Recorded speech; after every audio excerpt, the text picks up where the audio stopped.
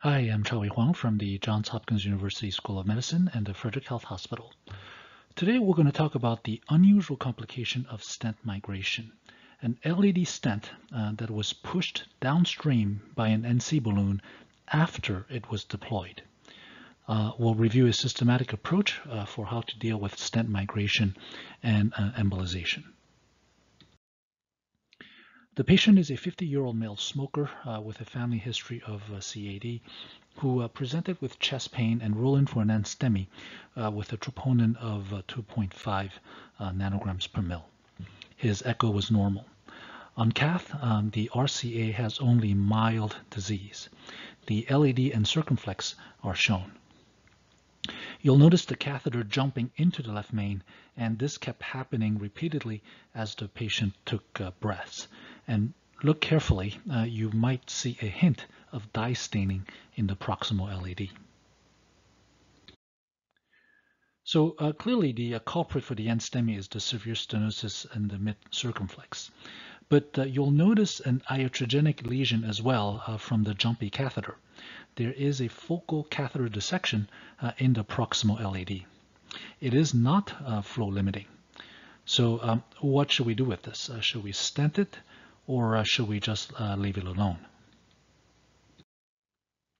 Well, so even though the LAD dissection is not flow limiting, it is an anterograde dissection, meaning that the dissection opens in the direction of forward blood flow.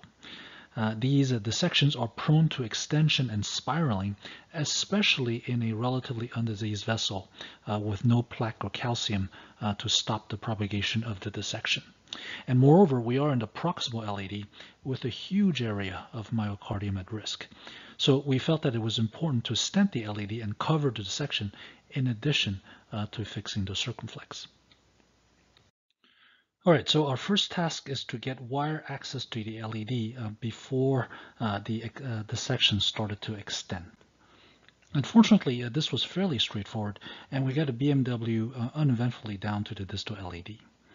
So now with the wire in the LED, should we stent the LED first or go after the circumflex first?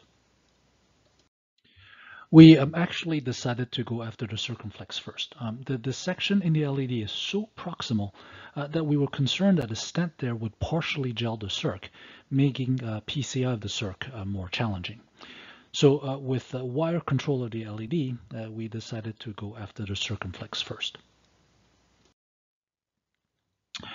Our goal was to do the circumflex with minimal contrast injections to avoid extending the LED dissection. And thankfully, PCI of the circumflex was straightforward. The circumflex wired easily with a ProWater.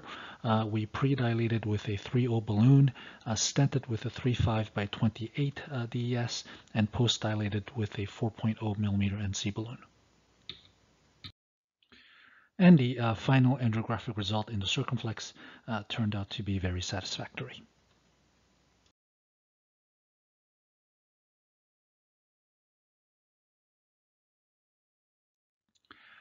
All right, so on to PCI of the LED. We did not pre-dilate. Pre-dilating a dissection runs the risk of extending the dissection. And since this is a non-flow limiting dissection in previously healthy tissue, there was no reason to believe that the stent would not adequately expand. So we stented the LED with a 4.0 by 15 millimeter DES, and we intentionally chose a longer stent than usual to pin in the dissection and prevent propagation of any intramural hematoma that might have formed in the dissection plane. And we went ahead and post-dilated the stent with a 4.0 millimeter NC balloon. We kept the inflation pressure at nominal, which is actually lower than what I typically do, again, to prevent squishing out and the propagation of any intramural hematoma. And the angiographic result in the LV seems to be quite nice, and we cannot see that the dissection flap anymore. So are we done? Well, this being the proximal LED, we decided to IVUS, and thank goodness we did. As you can see from the IVUS run, even though the angiographic appearance of the LAD seemed to be very nice, the 4.0 stent is clearly significantly undersized with poor apposition of the stent to the vessel wall. You saw the circumflex wire coming in at the end of the run. And I thought that this was a nice illustration of the utility of intravascular imaging, and I personally have a fairly low bar to do OCT or IVUS. All right, so we clearly have to post-dilate the stent.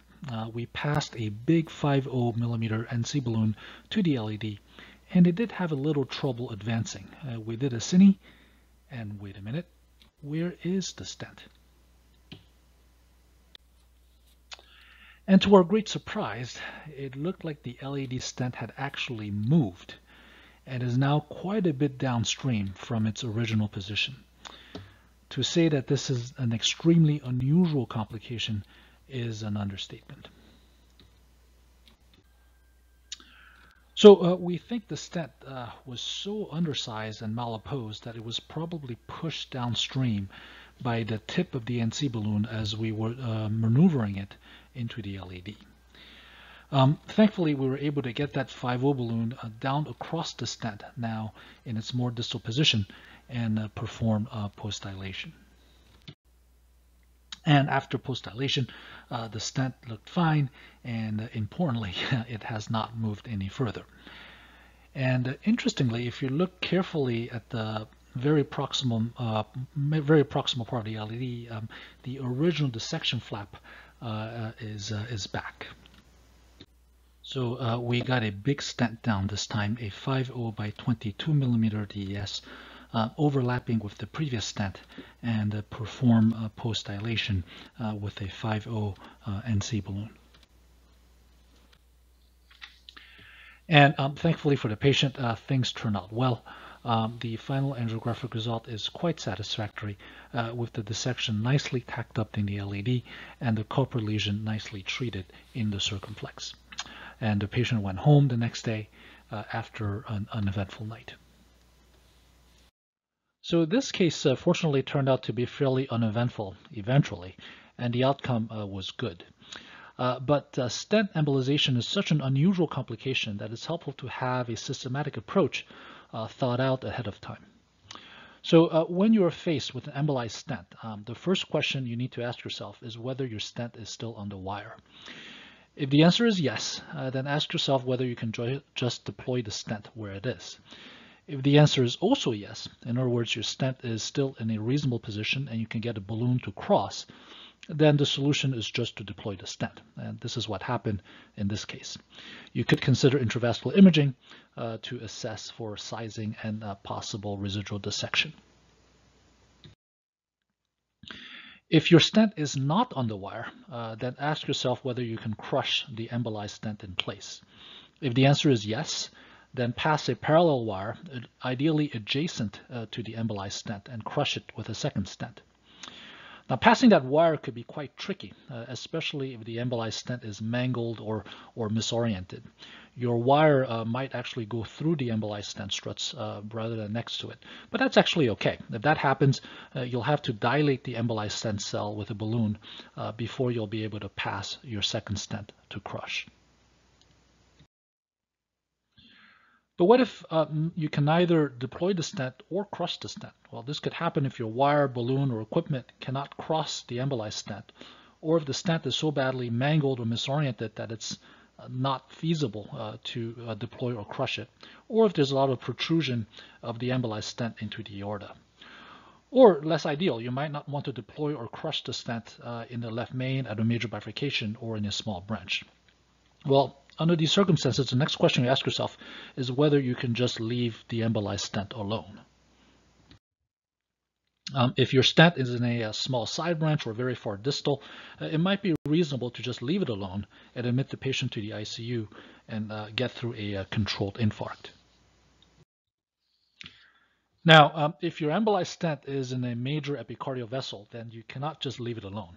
And if you can't deploy it or crush it, then you're going to have to try to retrieve it. This is usually extremely challenging, but there are a few techniques to be aware of. I have another video on stent dislodgement in which I go through these techniques in greater detail, and I've included the links in the comments section below. But in brief, the easiest technique to retrieve a stent is probably the small balloon technique. If you still have wire access and can get a small balloon across the stent, then you inflate it distal to the stent. And then after that, you'll be able to pull the balloon and stent back in your guide as one unit. Another technique is the guide pinning technique. This is useful if your stent is close to the ostium. In this technique, try to sheath part of your stent into your guide or a guide liner, and then inflate a balloon in the guide next to the stent. This then pins that stent against the wall of the guide, and you'll be able to pull everything out. If your stent is protruding into the aorta, then snaring, usually with a gooseneck, might be a good option. Conversely, if your stent is too far down the vessel, you might try to wire the stent out, and you do this by the so-called wire twirling technique. In this technique, you pass multiple wires, generally 3 or 4, through the embolized stent and twirl them all together. Once the stent is nicely entangled with the wire, then you pull everything out. And finally, if retrieval is unsuccessful, then you'll need to call for your surgical colleagues to take it out. All right, take-home messages. First, avoid undersizing stents. This is true in general, but it is especially true with short stents, which obviously have less length to grab onto the vessel wall. Be especially careful at the ostium. Because some of the stent will be hanging in the aorta by design, you want to make sure that you have an adequate amount of stent in the coronary. So I would be very leery of placing any stent less than 12 millimeters long at the ostium. Finally, we went over a simplified approach to deal with an embolized stent. In brief, if it's still on the wire, deploy the stent. If it's not on the wire, crush the stent. If you can't deploy it or crush it, then see if you can leave it alone. If you can't leave it alone, try to retrieve the stent. And if that can't be done, then call for surgical removal. Thank you for watching.